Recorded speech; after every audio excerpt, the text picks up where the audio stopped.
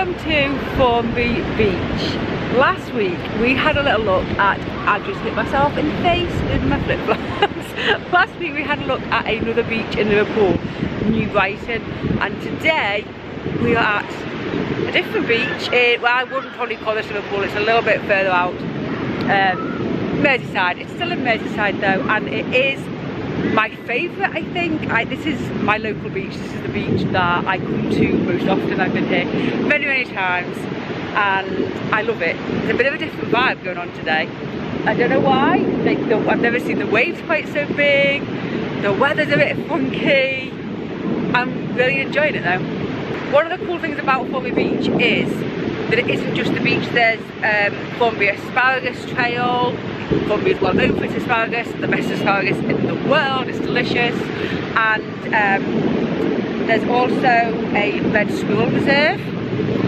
I've spotted one red squirrel in all of my life, but apparently there still are some red squirrels there. And there's woods and there's sand dunes, and it's just an amazing beach, I think. For now, we're going to head off the beach, head back to the car park where I started this walk, and we'll go from there. So this is where I've parked. This isn't the main car park. The main car park's further down there, but this is just like the road up to the main car park. I'm going to park here because this is where the woods are, and then I can have a little wander through the woods and along the Asparagus Trail first. So here is the Formby Asparagus Trail. It shows you where you can walk.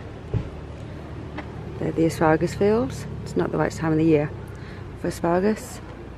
But what we will do, we're here, we'll head in and we'll walk through Squirrel Wood.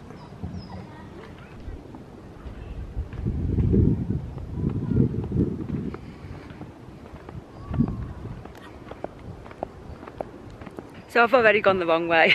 My intention was to go into Squirrel Wood, but I've ended up sort of coming out onto the Asparagus Trail anyway. And like the wood is in there. We can go there. We can go there in a minute after this trail. Look, Formby Asparagus. Little signs to tell you where you can find the asparagus. It's not in season right now, like I say. I think it's, when is it, April? Early May to the 21st of June. I have been here when there's been loads of asparagus.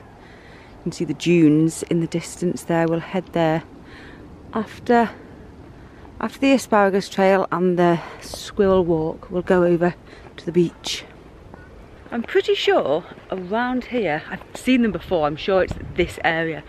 There's some sheep as well. It's like a little private farm with some sheep. We'll see. We might find them.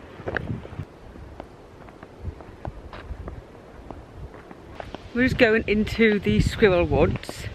If we're lucky, we'll see some red squirrels, but I don't fancy our chances. I have come here many times over the years and have seen a grand total of one red squirrel in about, I don't know, 50 visits. Something that you find quite often in these woods. This is kind of just a starter of one. I don't even know what they're called. You know, when you make like a little house thing. I've been here with kids in the past and we've just spent hours and hours in the woods building like a big, whatever they're called. I don't know what these trees are, what they're called or whatever, but I do love them. They're really tall.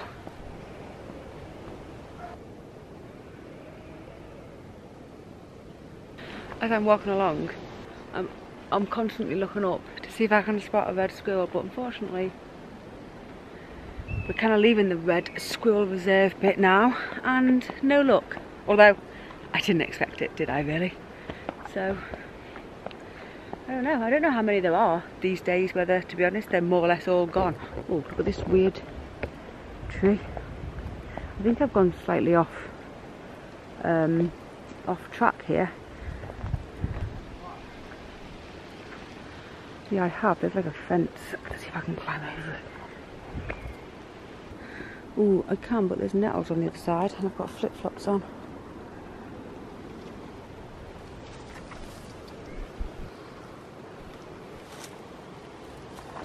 Now I just need to avoid getting got by these nettles. Whoa, nearly fell.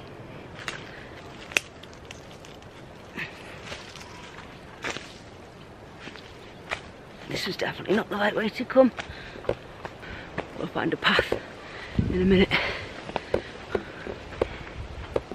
Maybe.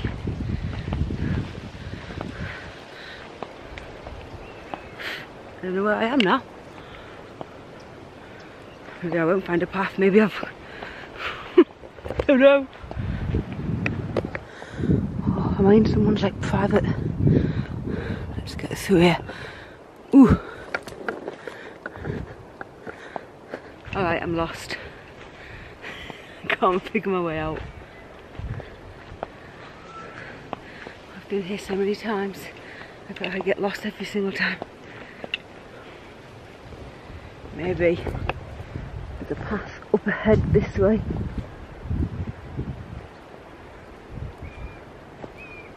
Nope, I'm giving up. I decided I've gone wrong. I shouldn't have climbed over that fence, so I'm going back. If I can get through. Ooh, it's my own fault for climbing a fence, isn't it? It's a bit higher here. Look. Ooh. Ooh. Okay, free. Okay, let's try and find our way to the beach. It kind of is one of those things that I really quite love about Formby though, that I do always get lost. You always like discover a new little section of the wood or whatever. It's fun. Let's go this way.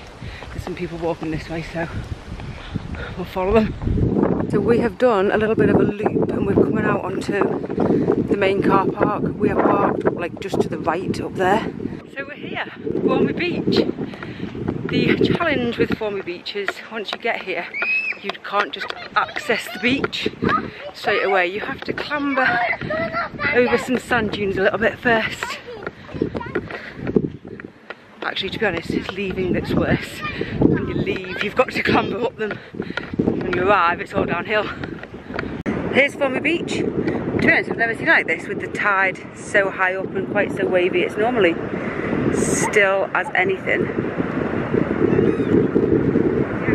As we walked onto the beach by the car park, there were some signs talking about how these dunes are on top of rubble, and you can see all of the rubble here. The dunes used to come really, really far out, but over the years, erosion has pushed them back, and now it's exposing all this rubble, but to be honest, it's quite dangerous.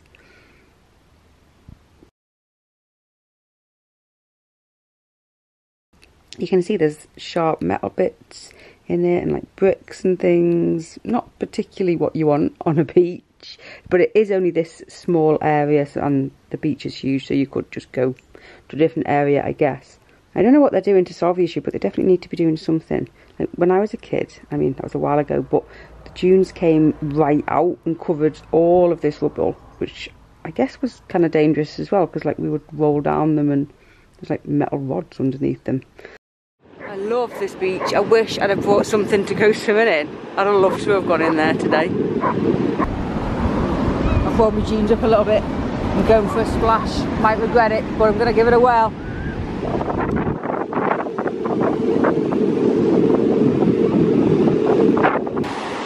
Shoes off. Oh.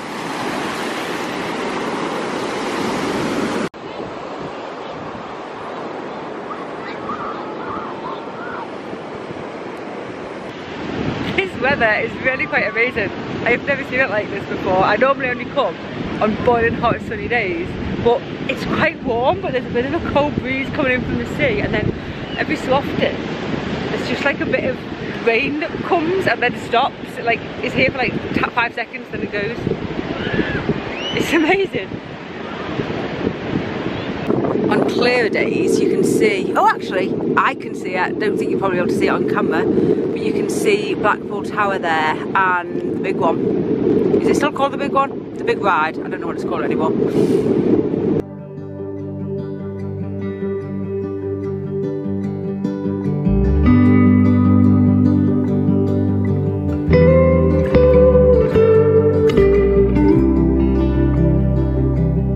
I'm now up in the dunes. I'm trying to hide from the wind, to be honest, so you can hear me. Sorry about the wind noise.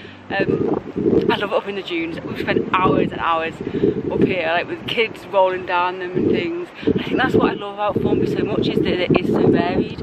You've got the beach and you just chill on the beach, go in the sea, take a picnic, whatever. You can come play in the dunes. You've got the wooded areas, the squirrels. I just love how there's so many different things that you can do here.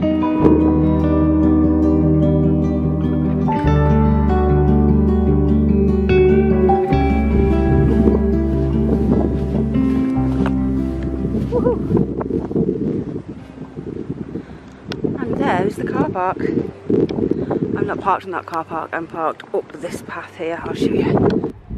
The parking situation is, there's machines here. If you're a member of the National Trust, you just have to come up here with your ticket. If you're not a member, £8.50 per car. There isn't a whole lot of parking. There's this car park, there is another one a little bit further over. I think all in all maybe like 200 cars, something like that. It's not a lot at all.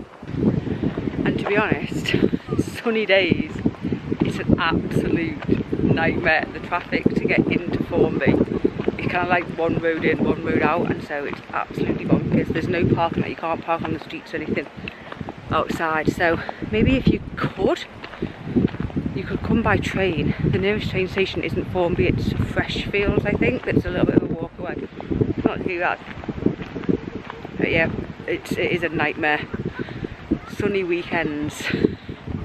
It's crazy traffic around Formby.